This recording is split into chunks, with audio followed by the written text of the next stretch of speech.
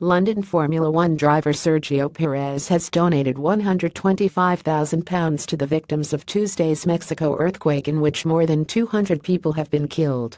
Buildings have been reduced to rubble in Mexico City, while many have been killed in the surrounding areas, following the country's deadliest quake in more than 3 decades. Perez, 27, is currently the only Mexican driver on the F1 grid and the poster boy for his home race, which is due to be staged in the capital Mexico City next month. Perez, who finished 5th at Sunday's Singapore Grand Prix, also revealed that Carlos Slim, the Mexican telecommunications billionaire who has been heavily involved in his motor racing career, will contribute to the disaster fund. "I'm deeply concerned for what my country is living," Perez said in a message on his Instagram account. "It's time to be united. I've made an alliance with Ed Funkerlaslam, and for each one that Ed Fundashinchika Perez receives, they will donate 5. I'd like to kick off this initiative by donating 3 million pesos. Please join us." Reports said that the quake has killed at least 225 people.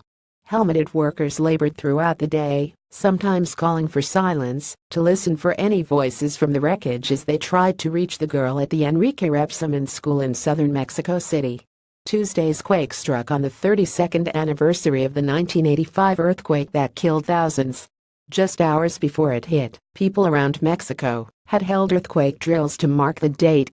Perez, who announced in Singapore that he is to continue with the British-based Force India team for a 5th successive season next year, is proud of his Mexican heritage. Last year he severed ties with one of his personal sponsors after they issued a tweet mocking Mexicans in the immediate aftermath of Donald Trump's presidential election victory. "Mexicans, put on these glasses so they can't see your crying eyes tomorrow when building the wall," the sunglasses company hawkers tweeted before removing the ill-advised post. Perez also lent his support to a campaign at the Autodromo Hermanos Rodriguez, the host track for the Mexican Grand Prix, against Trump's plans to build a wall along the US-Mexico border. "Bridges, not walls," the slogan read.